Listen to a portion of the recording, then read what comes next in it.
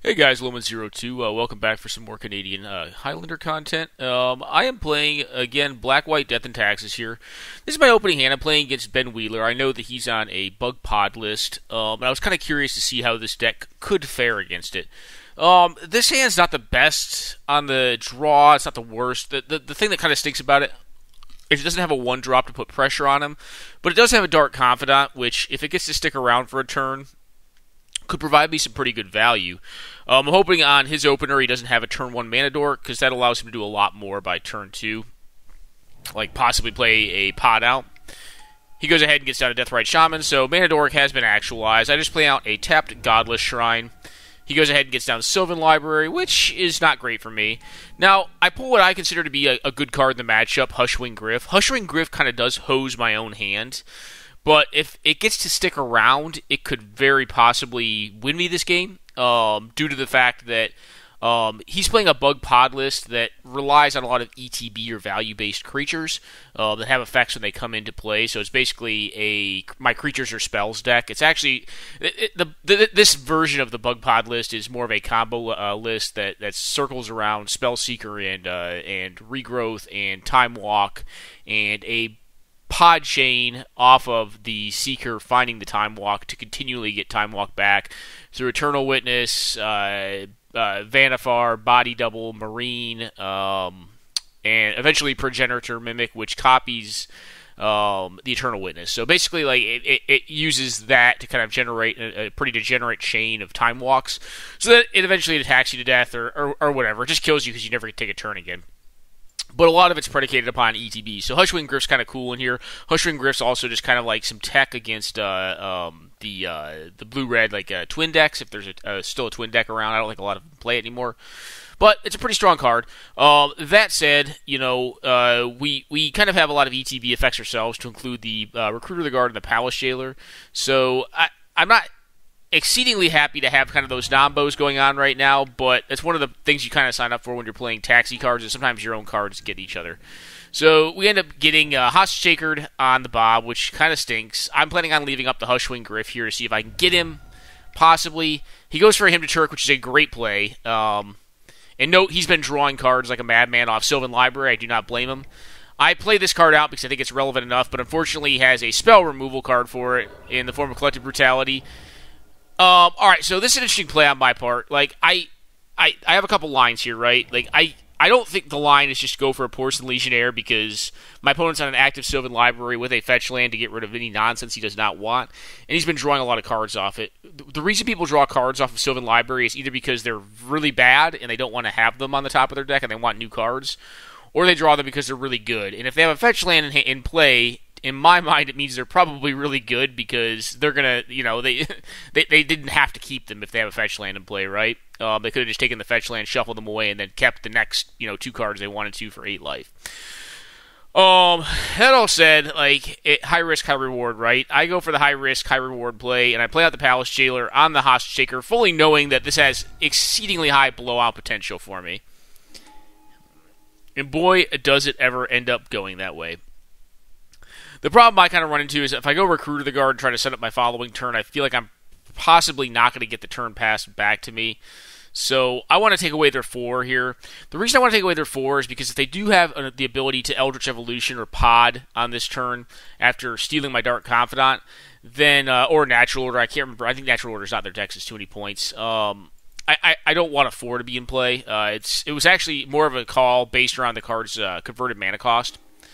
They do actually have Eldritch Evolution, which is still able to get the Phantasmal Image, which owns me. It just totally gets me. Because it ends up copying my Palace Jailer, stealing my Palace Jailer, which leaves me with the Dark Confidant, but gets their Hostage Taker back, steals my Dark Confidant, and now it's going to be very, very difficult to steal back the Monarchy. So, and they have the Time Walk, and I'm just like, alright, I let them play it out. And the cool thing about this game is that you get to actually kind of see how their deck plays out.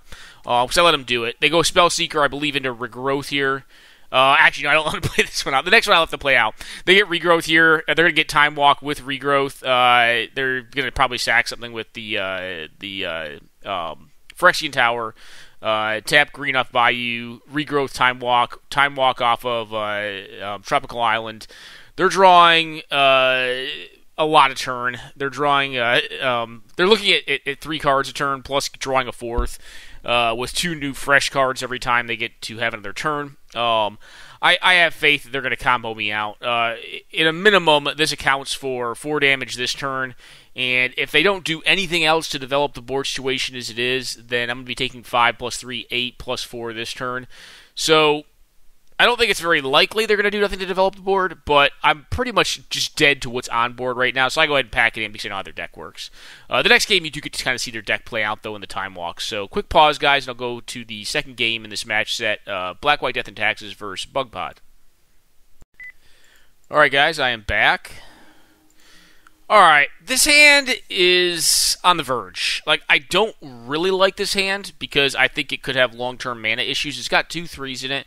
Doesn't have 3 mana. It's got an uncolored source in the form of Mutavault, but it has a removal spell, it has a 1-drop, and it has a Thalia, which could possibly slow them down to an extent.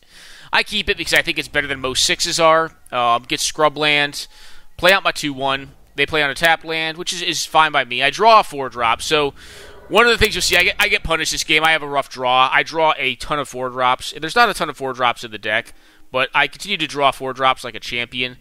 When I do this, my opponent has to be jumping for joy when I activate the Mutavault, and then I see Caracas, and I'm like, oh gosh, God, or goodness. I do draw into a Collective Brutality, which is uncastable due to my own Thalia, so maximum punishment on my own cards, right? They make a good play here. So I had 2 lines here. I actually just want to get the damage in with Thalia. If I activate the Mutavault, they're going to bounce my Thalia just in response to the activation of Mutavault, so it still gets in the same amount of damage. And there's a chance, and I give them the room to make the mistake because I'm kind of just hoping at this point, because I know what my hand contains and it's not land, to actually cast real spells. They actually Caracas mid-combat, so I'm able to free up the Collective Brutality, and I'll probably just pitch the Thalia at that point because I know she's not going to be sticking around on the board. But they intelligently do it on end step. This turn they play on a Kitchen Finks, which is not something this deck really wants to see. Not the worst. I finally draw my land, which is kind of nice. I just get rid of the Finks. I figure they don't have time to pop the clue right now. And if I'm lucky, they don't have a good follow-up play, but they have a time walk. They have a Spellseeker to get, I believe, Green Sun Zenith, which is going to get the Eternal Witness, is what my guess is. Because it was either Green Sun Zenith or a Growth, depending on what their hand contained. If it's Green Sun Zenith, it means they're getting Eternal Witness. Eternal Witness gets back Time Walk. They get me for 1, down to 18. Taste it. They have the Regrowth in hand, get to Time Walk again, play out Sylvan Library to filter their draw step, but they're down to 2 cards, so they could possibly miss here. It's not likely they're going to miss, but it is very possible. They leave back the Eternal Witness. I don't know why. They pass the turn back to me. I just cast out the Soldier of the Pantheon. I don't end up Collective Brutalitying them. And it's hard telling if it's right. Oh, this is why they don't attack. So they don't want to get blown out some random way. Because I had Mutavault available, and they wanted a Venser. So this is kind of a cool combo they've got going on. Venser with Caracas plus Eternal Witness means that once they hit 10 mana, they basically have a Mindslaver lock. So as opposed to a 13 mana requirement for Mindslaver lock with Academy runes, this is a 10 mana lock. So what they do is they Venser their Eternal Witness every turn and Time Walk. So it's 4 mana for Venser, 3 mana for the Ewit, 1 mana tied up in Caracas, which takes it up to 8 mana, plus 2 mana for Time Walk every turn, requiring a total of 1 white if you're taking Caracas out of the equation, 3 blue, and 2 green. So it's a 10 mana combo, essentially. But they're not at 10 mana yet, so I'm going to let them go through it and see if they can get there off of their Sylvan Library. They're very likely to. So they Ewit again, get the Time Walk back again. They're down to 3 because they've been drawing like crazy off of the Sylvan Library, which is really smart. They actually blow up their own Eternal Witness here because they weren't assured to find their land. But what they're going to do is downtick Liliana, get the Eternal Witness back so they can have an assured Time Walk this turn to get after more draw steps off of Sylvan Library. Time Walk again. Cast out a Coiling Oracle looking for land. They find land, and at this point they are up to 9 mana. They Collective Brutality me. So one of the reasons, I did actually have a pragmatic reason for playing this out. One of the pragmatic reasons for playing it out is if they do miss, they were at 3 life before. So if they fetch or do anything that causes them to lose any life, and somehow the turn gets passed back to me, I actually do have the ability. I have reach. I have burn in hand with Collective Brutality because it can take away 2 life. So that was kind of like one of my hopes. They're just going ham here. Get another Time Walk off of the Regrowth, which was cast back by Snapcaster. And they find their 10th land, I pack it in there. As soon as they have their 10th land, there's no point in me playing out because they're just gonna they're gonna bounce every turn and just get tons of value. I mean, they have Snapcaster here. So actually at this point, I think just attacking me to death works, like with Lumbering Falls and like the Treetop Village. But more than likely what happens is like a village possibly gets in there and they bounce the Snapcaster. They could even probably exile the Time Walk right now and it wouldn't be a big deal for them. But I'm very, very dead at this point. Regardless if they're at 5 life or not. And that's kind of how this Bug Pod deck works. It's very, very interesting. And it's funny to me. I think, I've played this Black-White Death and Taxes list a decent bit against the Victoria Canadian Highlander players, and I have not tended to fare well with it. I think the build is a little dated, and it probably needs some work. It's funny because it actually has done very well on Moto for me. However, it's not fared well against them, and I think it probably needs to be reworked. It's one of the things I was actually talking to Ben about is that like Death and Taxes for me is like a weird deck because it's essentially a watered down White Weenie beatdown deck that is hot tech to beat unfair decks, right? So it's actually a strictly worse White Weenie deck against White Weenie decks. So worse aggro deck is I guess what I mean to say. So as far as like counting to 20, it's actually a worse deck because it generally plays less creatures that are more interactive and then more interactive spells like Collective Brutality. But like a pure White Weenie deck that's like 53 creatures or 50 creatures as opposed to like the 42 or whatever this deck runs will tend to overrun this style of deck. Tends to be better against like Red Deck Wins as well, but tends to be a lot worse against stuff like Bug Pod. I just think my hate pieces tend to line up oddly, and it's also possible I'm possibly playing the deck wrong as well. I tend to look at this deck as more of an aggro control deck, so I may have been a little less active than I should have been. And I fully acknowledge in the first game that the Palace Jailer play was dubious at best. I think most things I did there were very dubious. I mean, I could have searched for a 2 toughness or less creature, but there were not many that were going to get me out of that situation, and I could not have cast many of them that were relevant on that given turn. So I think the Palace Jailer play was right, given my knowledge of what Ben's playing. And in this match, we kind of got mana screwed.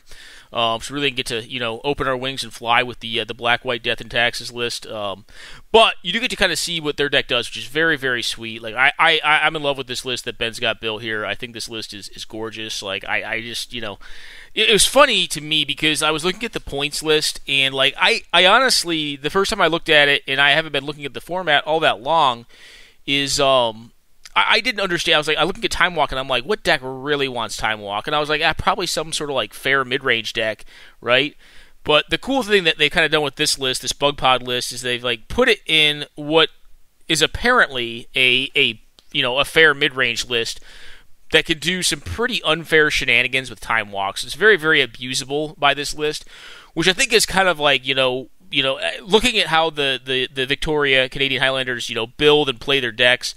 They maximally abuse the points that they put into their list, and that's one of the things that like I really appreciate about his list is that he's got Time Walk in there, and it's not just like a single value Time Walk. I attack you for lethal on the next turn.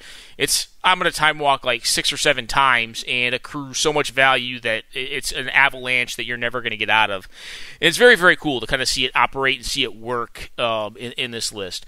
So anyways, guys, quick pause, and I'll come back for the next game I played against Ben, I believe yesterday afternoon. All right, guys, back momentarily. All right, guys, back. So I kind of wanted to test this matchup. I was curious to see how Red Deck Wins would do against the Bug Pod list. Never lucky, right? Win the die roll, have a 1-drop, seems great. Hand looks fine. It's got a Magma Jet to kind of smooth the top deck out. It's got a Teetering Peaks, which is basically a 0-mana shock at the cost of a land drop. It's got a Skewer.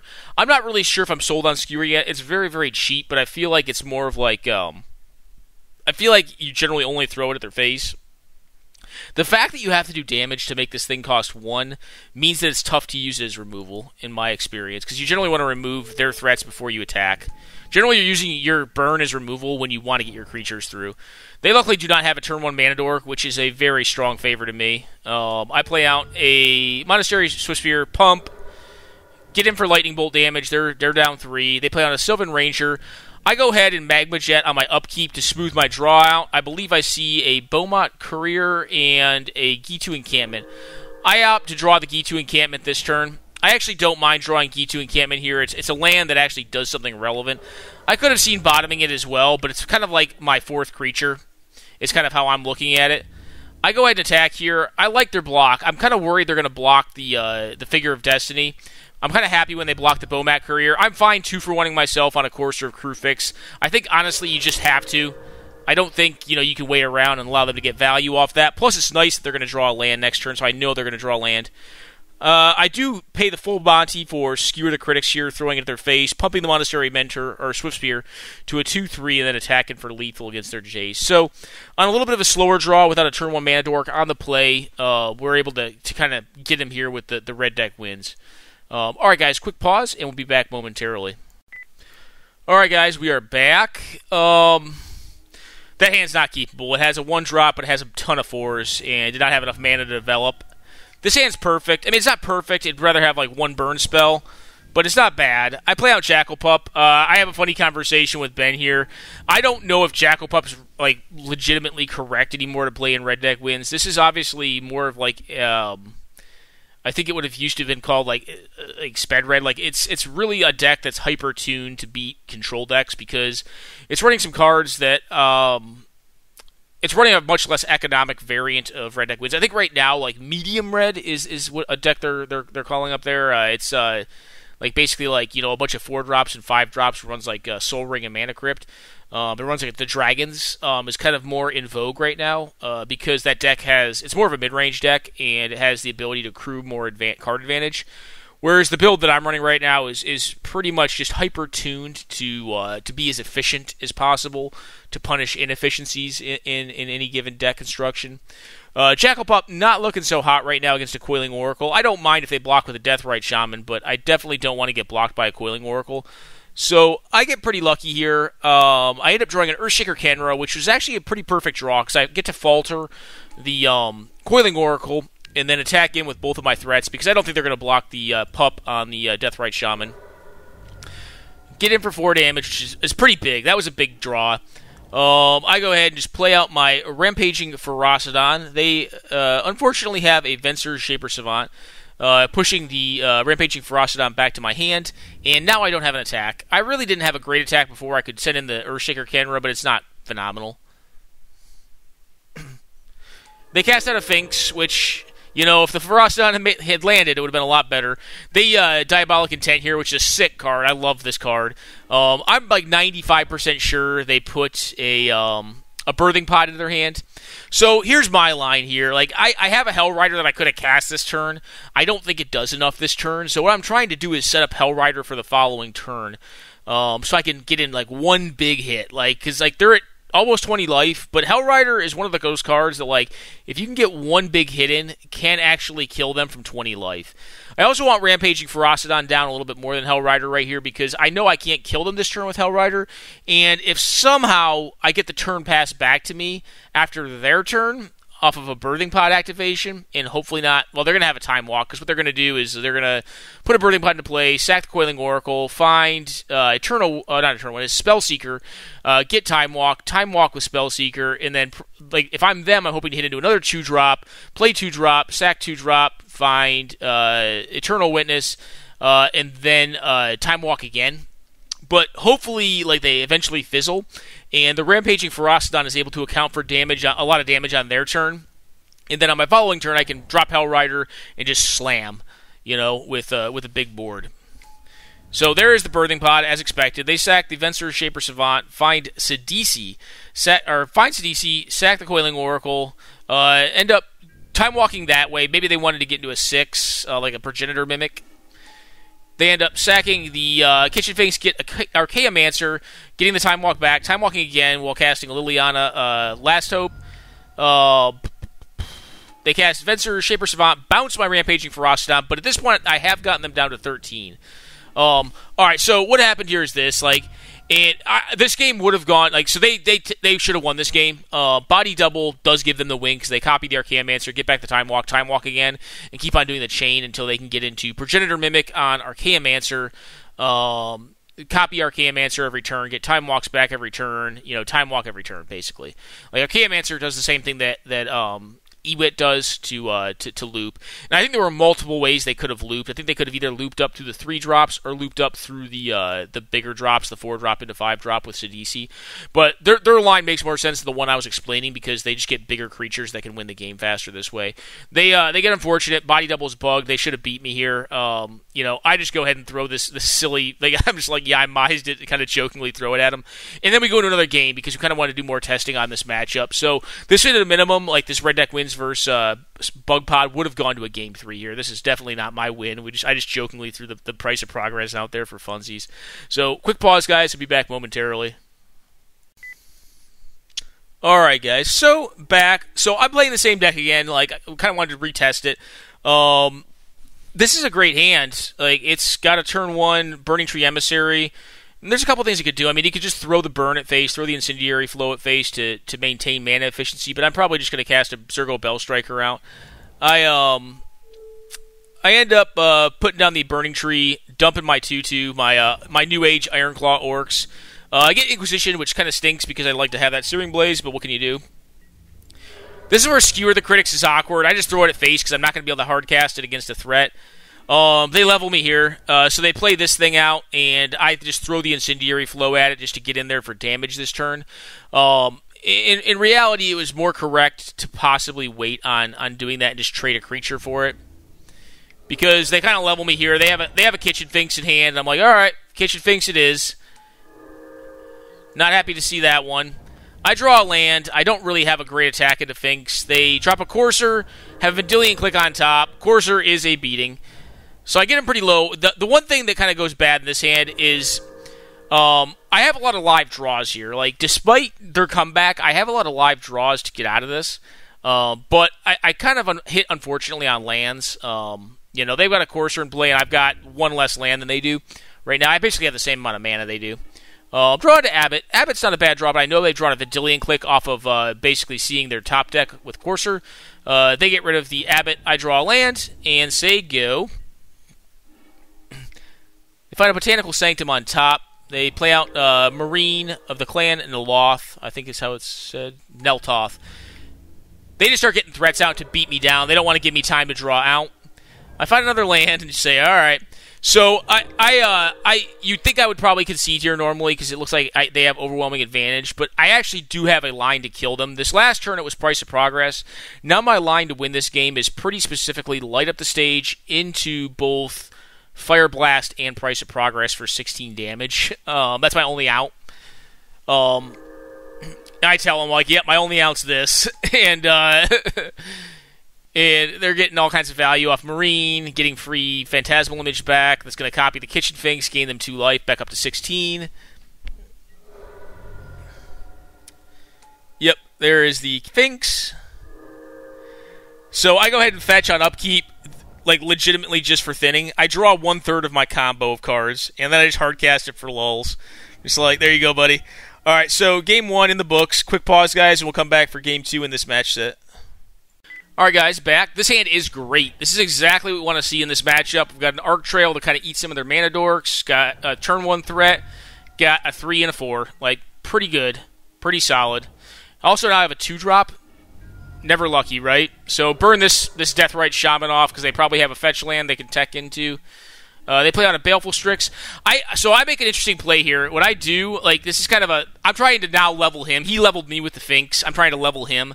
I really want to pass damage through with Jackal-Pup this turn specifically. So I play my Sin Prodder out main 1 to be like, hey, if you wait on blocking with Baleful Strix, maybe you can block the Sin Prodder.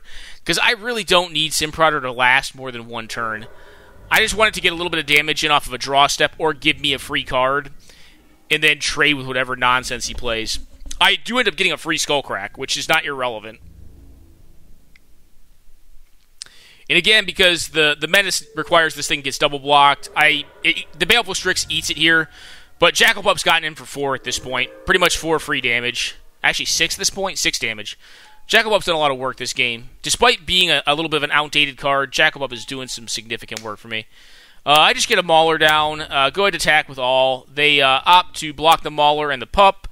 And the 3 damage gets through, putting them to 7. So if they take 1 damage in any way, whether it be through a Birthing Pod activation, a fetch land, like here, and I draw a land, which I do, then I can kill them. I just go Flame Rift and Bolts. Well, they know I have Skullcrack because they gave it to me off of my Menace Critter.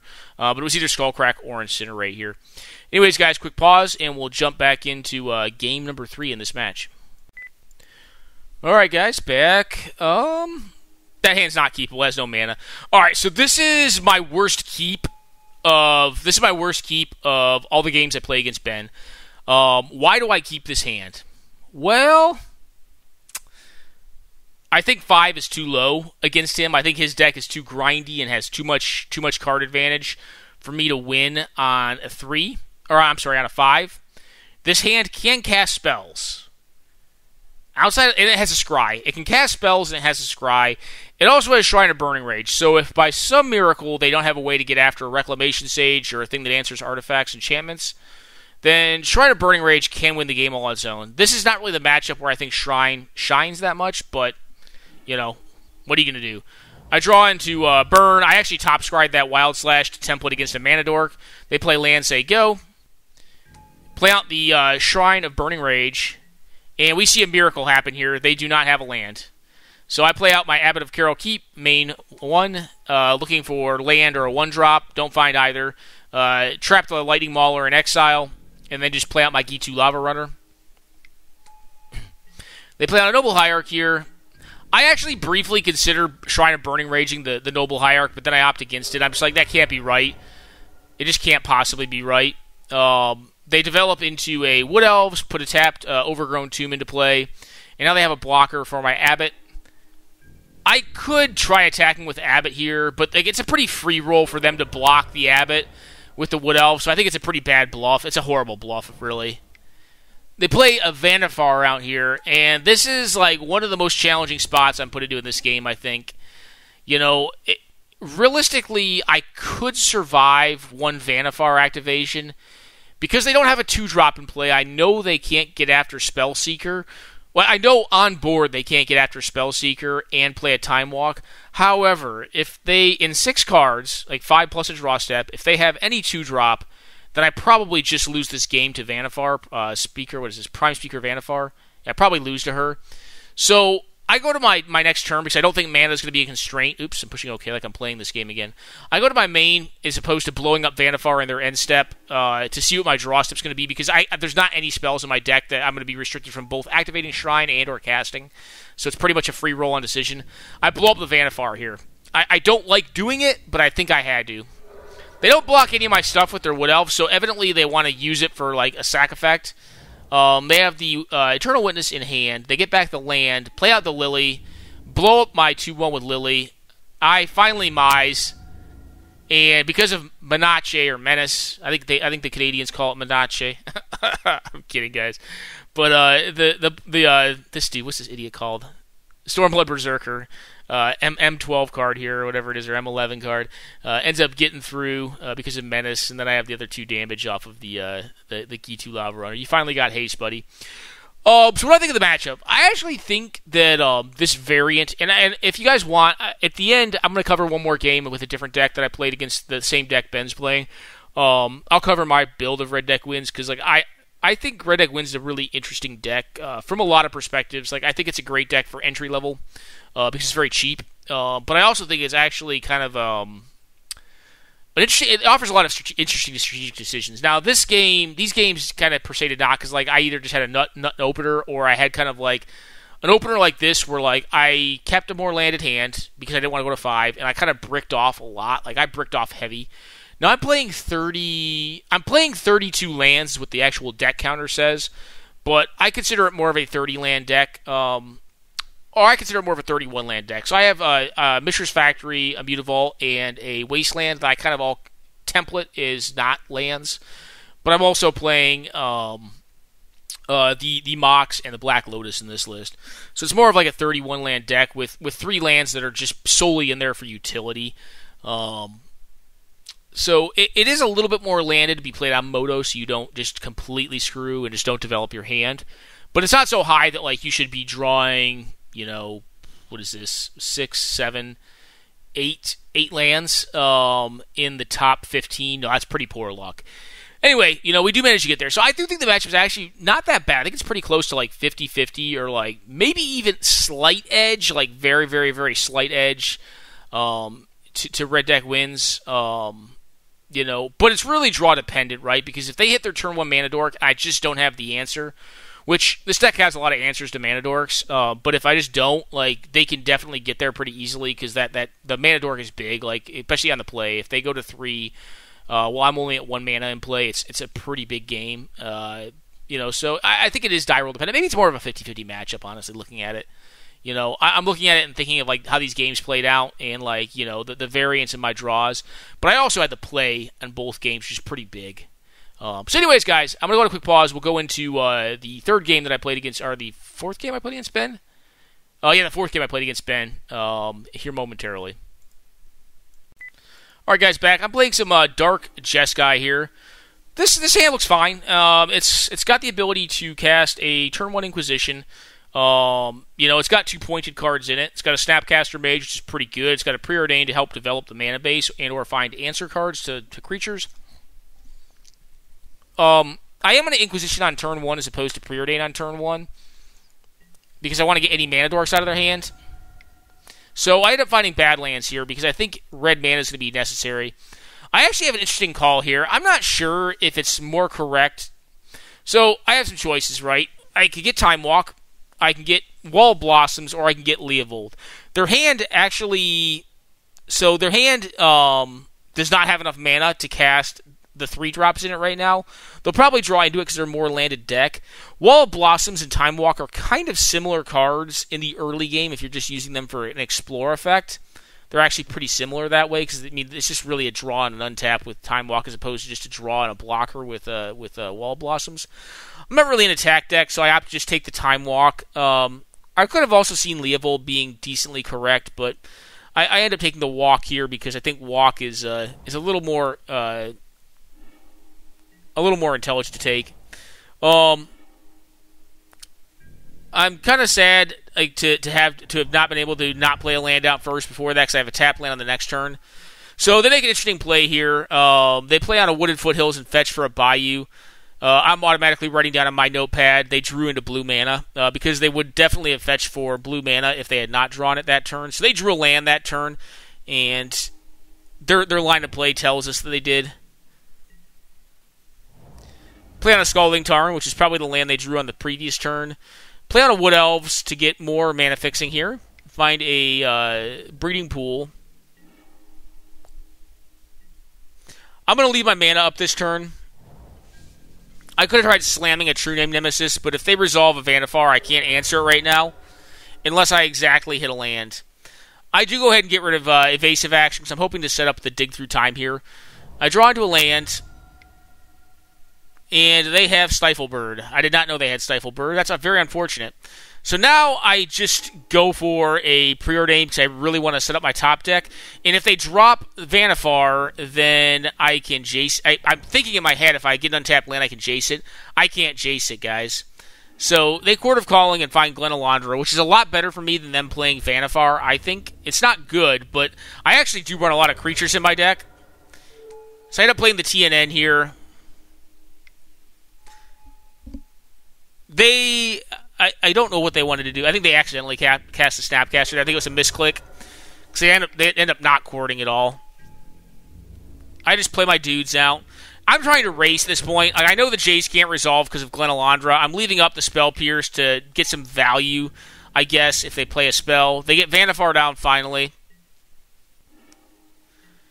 And I go in for the funsies attacks. I know I'm dead. I'm very, very dead next turn. I get him down to 4, play out the Grim Lavamancer, and now you get to see what their deck does. Their deck does some sweet stuff. So they get the Eternal Witness, Time Walk back, Time Walk cast, into their next turn. Well, they get in for 5 damage here, put me down to 10. Next turn, sack Eternal Witness, find Archaeomancer. Archaeomancer gets back Time Walk gets cast. They attack for 5. Actually, unearth here. I spell pierce this just for F6 value. That's what I tell them. Like, F6 value, man.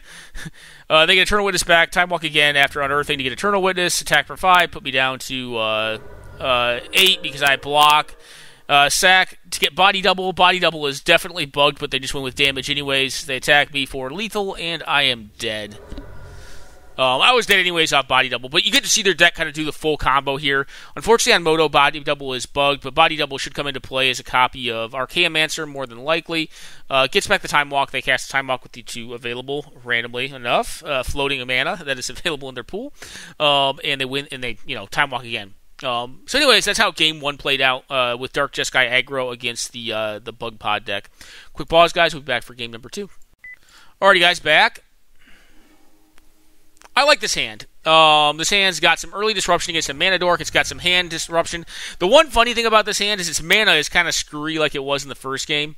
It has to fetch a Badlands here to be able to fix for Izzet Charm, which takes me off of white. But it's a 4-color deck that's non-green, so it's going to have those issues. We look at their hand, we have 2 options. We have Wall of Blossoms and Sylvan Ranger. Their hand is going to have Constriction on mana, possibly. So I end up taking the Sylvan Ranger, because I know Sylvan Ranger finds them a land. I don't know that Wall of Blossoms will find them a land. And most of my threats fly, and or have evasion or go wide. They just play on a tapped land. I play on a tapped land, say go. They play out their old Wall of Blossoms. Say go again to me. I'm actually looking to probably cast Izzet Charm just to loot here because I have enough irrelevant cards in my hand that I really need to hit land drops to get Jace down. So I ditch the Delver and the Jeskai Charm here.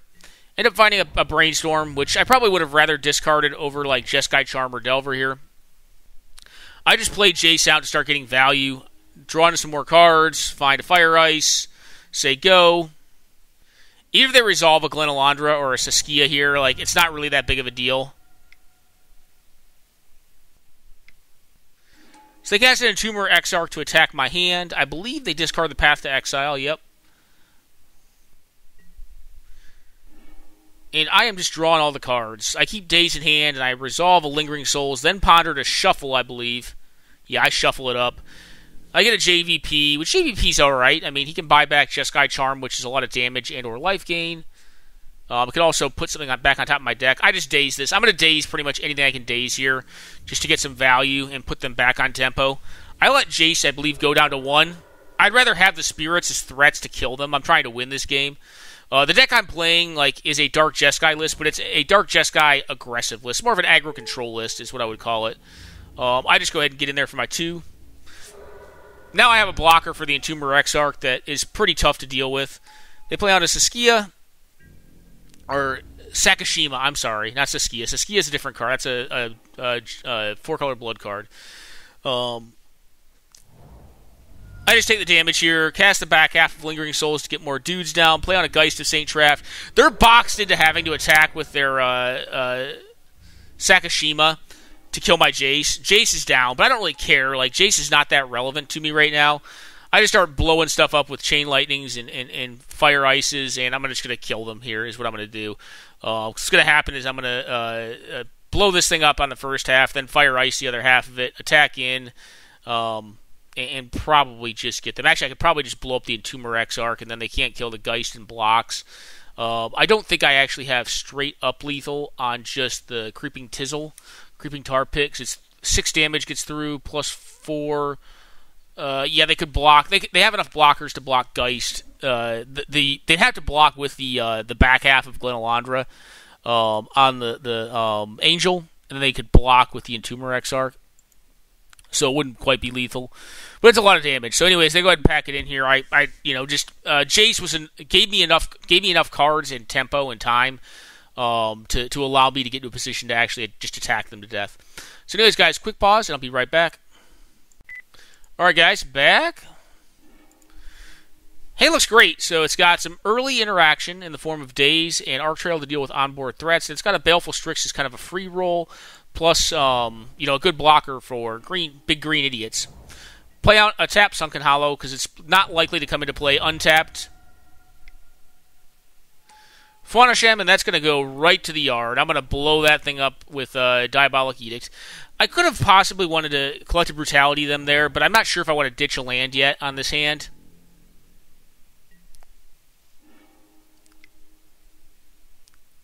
So I have Baleful Strix here. Take damage off Godless Shrine and just look at their hand. Get rid of Garruk, so they have a Chord of Calling. Let me go on a quick pause, guys, so we can look at their hand. So they have Chord of Calling, Reclamation Sage, and Hostage Taker. What do we think they do? I like how they play this. They know that I have Daze, and they don't play into Daze, which is really, I think it's a strong play. I like that line from them. But it also does run into my Arc Trail pretty well. So I run a Force of Will, which there's not many better draws. That was a great draw to protect. I get rid of the Chord with the Collective Brutality, so like we're kind of just pummeling our poor opponent here. I draw an Ancestral Recall. I'm just getting so lucky here. I'm sorry, buddy.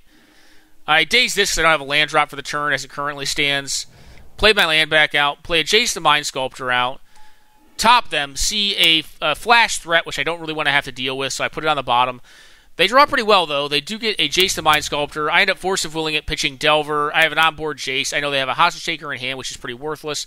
I have a Tutor that can tutor for anything in my deck, and even Mind Sensor as a threat to finish it off, plus a card engine in the form of Jace, and / Wincon in the form of Jace.